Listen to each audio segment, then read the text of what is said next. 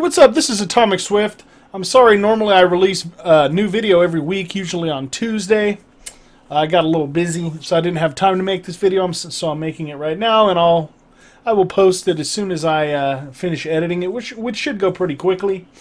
But if you didn't read the description, today I'm gonna today in my video I'm gonna teach you how to install MS-DOS 6.22 and Windows 3.11 on a VMware Workstation virtual machine. It's really simple to do.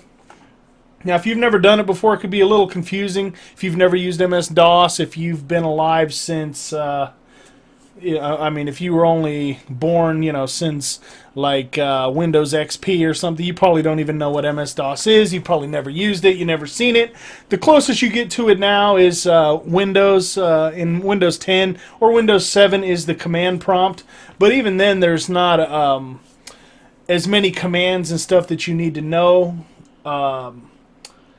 Whereas DOS was mainly just a text interface, where command prompt is built inside Windows 10, Windows 7. So yeah, like I said, MS-DOS has been out even before Windows. It's a Microsoft disk operating system, and it's one of the first operating systems I used. Well, I used that, and Windows 3.11 was on the first computer I got, which was a Packard Bell 486SX 33 megahertz PC that I got in I want to say 92, 93, and it had like I said, Windows 3.11 and MS-DOS 6.22. So back then you could run some games in Windows, but most games you had to run it in DOS. So you had to know, like for Mortal Kombat, you would have to go into Windows and exit to MS-DOS, or hold Shift when MS-DOS was getting ready to boot into Windows. So it would skip Windows and just let you stay in DOS. And then you type MK, CD Combat or something like that, and then type MK to start it in MS-DOS. So, it wasn't a graphical user interface like Windows is now.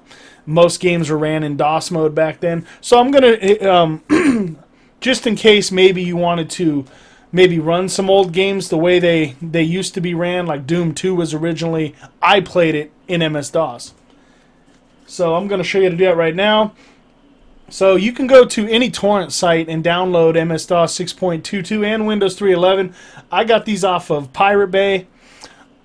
I would imagine Microsoft wouldn't give a shit. They don't sell MS-DOS anymore. They don't sell Windows 3.11. I mean, you're not going to sell Windows 3.11. Nobody's going to buy it. Nobody's going to buy MS-DOS.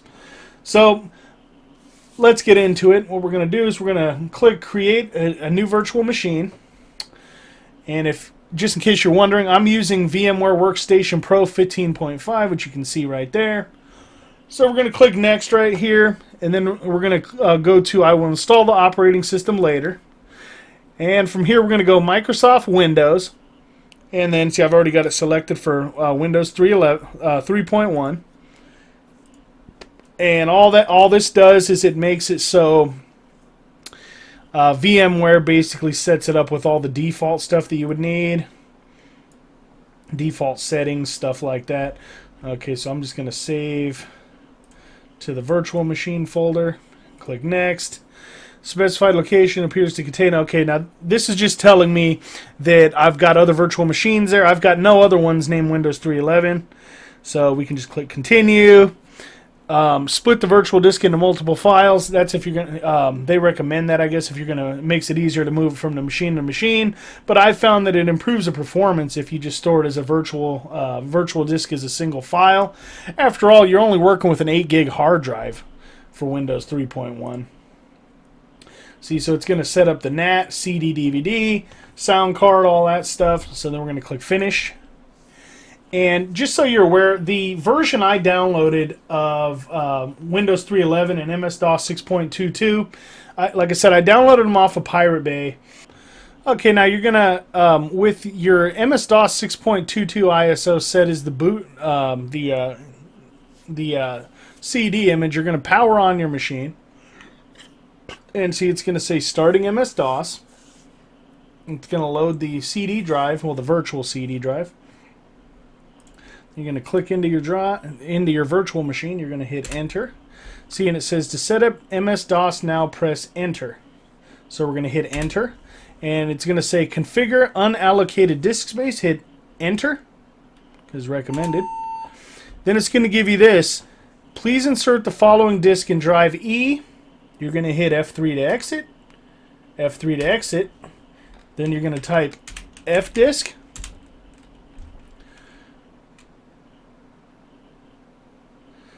And then you're going to go to option 2 to set active partition, because DOS just created a partition right there when you tried to install it. Enter the number of partitions you want to make active. You're going to select 1. Okay, now you're going to hit escape. And if you hit escape again, see, it's going to say system will now restart. Insert DOS system diskette in drive A. You're installing from CD-ROM. So what you're going to do is you're going to right click and go to, well, or you can just up here. Whoops. I just paused the damn machine. Okay. So yeah, we're going to go to power off. Sorry. You don't pause it first, just power it off. And then what you're going to do is you're going to right click on your 311 virtual machine, and you're going to go down to where it says power, and you're going to power on to firmware. That's going to allow you to get into the BIOS without having to hit F2 at the right time. Then you're going to go over to your boot devices. You're going to use your arrow keys to go down to CD-ROM and hit the plus key on your keyboard till CD-ROM is at the top. Hit F10 to save. Yes. And see, now it's booting from the MS-DOS CD-ROM again, which is what it's supposed to do. It's going to tell you invalid media type reading drive C, abort, and then from here hit enter. And it's going to tell you the stupid thing about the floppy disk again. You're not installing from diskettes, you're installing from a CD-ROM. So hit F3, F3, and then this is the E prompt. You're going to type format C drive : hit enter. Warning, all data on non-removable disk drive C will be lost. Hit enter. Volume label, you can name it whatever you want. I'm going to name mine Windows, I guess. And there you go. And so now you have to install MS-DOS. So you are in the, oops, sorry, MS-DOS. This is the E drive is the virtual CD drive where the ISO for MS-DOS is loaded. So I'm just going to show you. You can type directory/w/p. That'll show you every file on the MS-DOS disk. But all you're going to type is setup. Hit enter. And then, see, it says now, to set up MS-DOS, now press enter. Yep. And then it's going to ask you, are these settings correct? It's going to use these system settings. Hit enter. It wants to install MS-DOS and C drive DOS. Hit enter. Remove all disks from all floppy drives. Hit enter. And hit enter. See, and then it says MS-DOS 6.22 is now installed on your computer. To restart your computer with MS-DOS, press enter. See, now it's loading MS-DOS. It's loading the virtual CD drive. And see, it says MS-DOS 6.22 startup. Choose install MS-DOS 6.22 to overwrite current DOS installation or install CD-ROM driver if you already installed DOS and need CD-ROM support. So you're going to hit the number 2, because if you downloaded the exact version of Windows 3.11 and MS-DOS 6.22 that I downloaded, Windows 3.11 is a ISO CD file also, so you need CD-ROM support in DOS. Hit enter. Setting up system. Then it says remove MS-DOS setup CD from drive. So to do that, you're going to hit Control-Alt to release your mouse so you can go to your virtual machine. You're going to right click on your virtual machine. You're going to go to settings. And then you're going to go to browse. Windows 3.11. Hit OK. Click back into your virtual machine. Hit enter.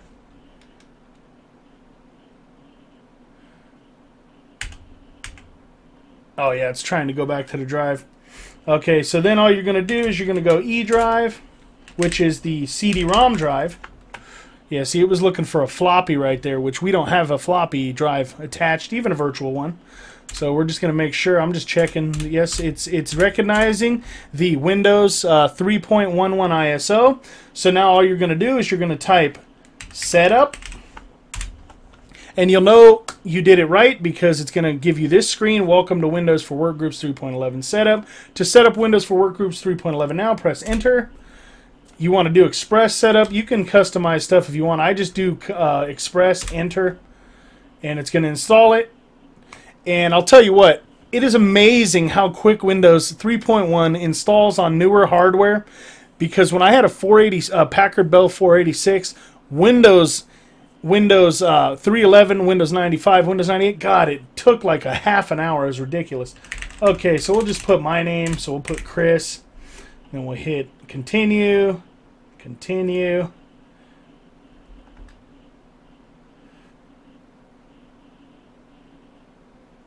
Oh, I'm not using a floppy drive.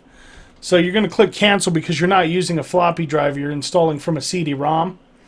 And then you're going to go no printer attached.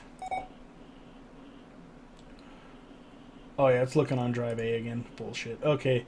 Then you're just going to hit Windows will now install support for the following. Okay, no network installed, blah, blah, blah. Oh, sorry. Then we're going to hit continue. The updated version of your config sys file has been saved as C drive Windows config win. Then you're going to hit OK, and then you can watch a tutorial. I've watched it before. It's fucking boring. I mean, if you've used older Windows like Windows 3 or 3.11, you know what it is. It's a lot different than Windows 95 and up, and you'll see that in a second. So then just click skip tutorial. And then return to DOS.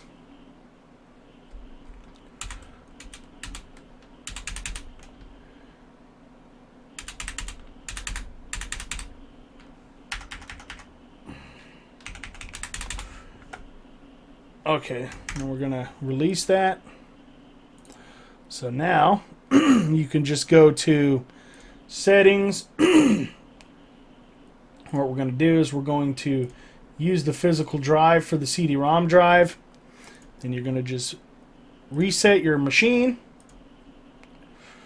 See, and it's going to start MS-DOS, testing everything. You've got CD-ROM support in DOS, and you've got mouse support in DOS, and so now you're in MS-DOS. You want to get into Windows. It's real easy. You just type, click into your virtual machine and just type win. Oh, wait. CD Windows win. Okay, it's been a while. Sorry. Okay, so and here it is. So from here, you can go up to the VM, and then you're going to install VMware tools.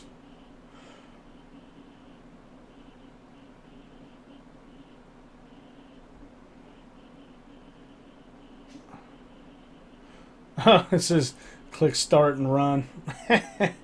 I don't remember how to do that in 3.1. Oh, shit. Oh, yeah, okay. So we're going to do D drive, setup. Huh. Is there... Let's see here.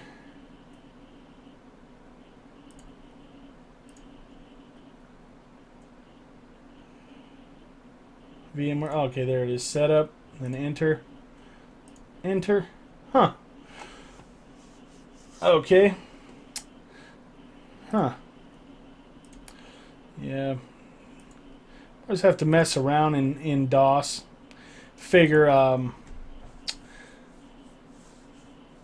Yeah. See, I've never tried to install VMware. I mean, you can use Windows 3.11 like this.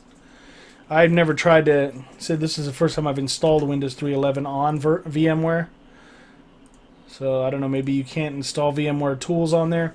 But anyway, like I said, back when Windows 3.11 was the big thing, most games you ran, I'd say easily 99% of games you ran, did not run in Windows. So you would have to exit Windows, and you'd go to MS-DOS. And this is where you would run games at. You could either run it when before you go into Windows when MS-DOS is first booting, or you can go into Windows, or if you're in Windows and then you exit to Windows like I just did right there, and then you run games from the command prompt. You know, you just type whatever. You know, yeah. So, like I said, that is Windows 3.11 on VMware Workstation Pro 15, and real simple. Like I said, if you follow my steps, you should be able to do it no problem. If you just download the collection that it's Windows 3.11 and MS-DOS 6.22, 17.5 megs. I got it from Pirate Bay. I really don't think Microsoft's going to care if you download this, because I highly doubt they even sell it anymore. So, I said it's real easy to do. I mean, there's a lot of older games you can run in DOS. There's some games you can run in Windows 3.11. Most, like I said, back in the day, I just ran all games through MS-DOS, because MS-DOS was faster than Windows anyway, until Windows 95 came in and changed the whole game. And then slowly, you know, Microsoft phased out DOS, so you didn't even need to run games in DOS anymore. You can run them right in Windows, which is a lot easier. You know, then you don't have to know how to get in directories and run games by using the command line and all that stuff. So, anyway, that's my video. I love VMware Workstation. Hopefully this helped you out if you wanted to play around in Windows or MS-DOS, or if you were trying to install MS-DOS or Windows on your VMware virtual machine and you're having problems. Hopefully this video helped you. Thanks for watching my video. I appreciate all likes, comments, and subs, and as always, bye for now.